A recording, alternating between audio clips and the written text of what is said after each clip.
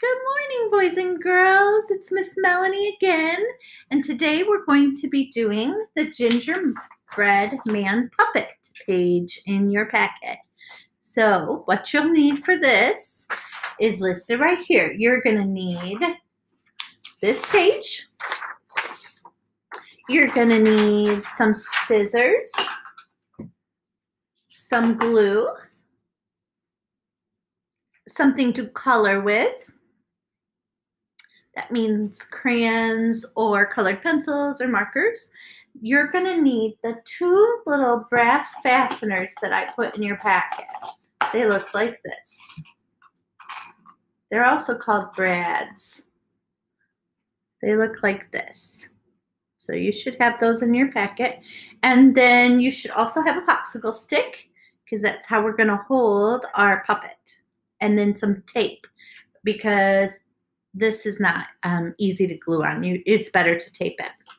So the first thing you're going to do is take your sheet like this, and you're going to color your gingerbread man and cut him out. So however you think your gingerbread man should look, you can color him that way.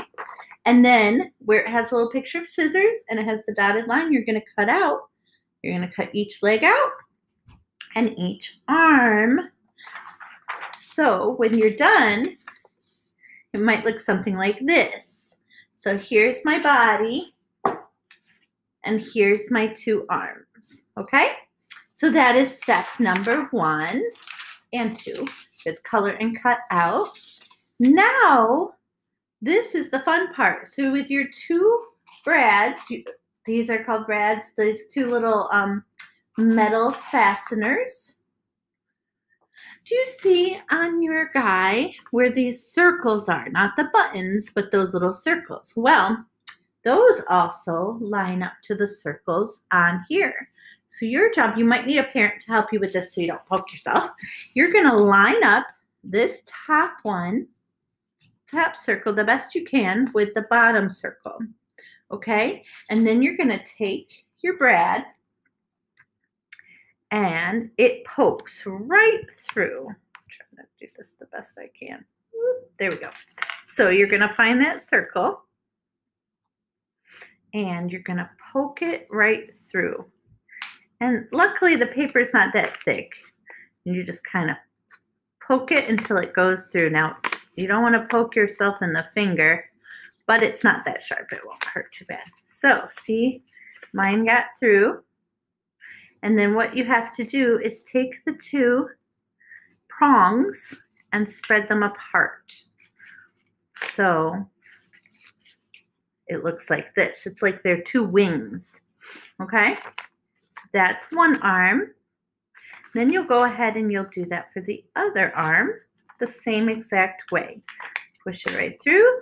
You can have a grown-up help you, because when you're done,